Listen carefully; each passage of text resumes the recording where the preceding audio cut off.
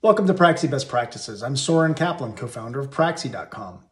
The XY matrix, also known as the cause and effect matrix, is a pretty popular tool in the Six Sigma world, and it's usually used in the M phase, the measure phase of the DMAIC project management model.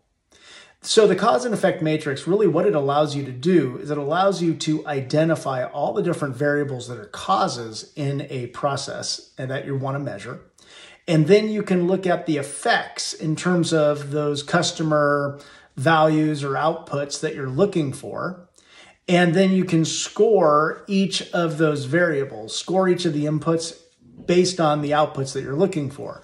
That will allow you to create and understand the causes, those inputs, and the effects, the outputs, and the impact that each cause will have on achieving the kind of goal you want to achieve for your customers. If you do that, you create a cause and effect matrix and you score each of those causes related to those effects. Then what you can do is you can essentially prioritize and identify which are the most powerful causes that maybe you want to prioritize and fund and accelerate in your project.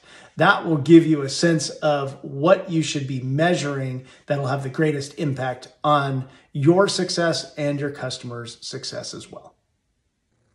For more best practice templates and applications, visit Praxie.com.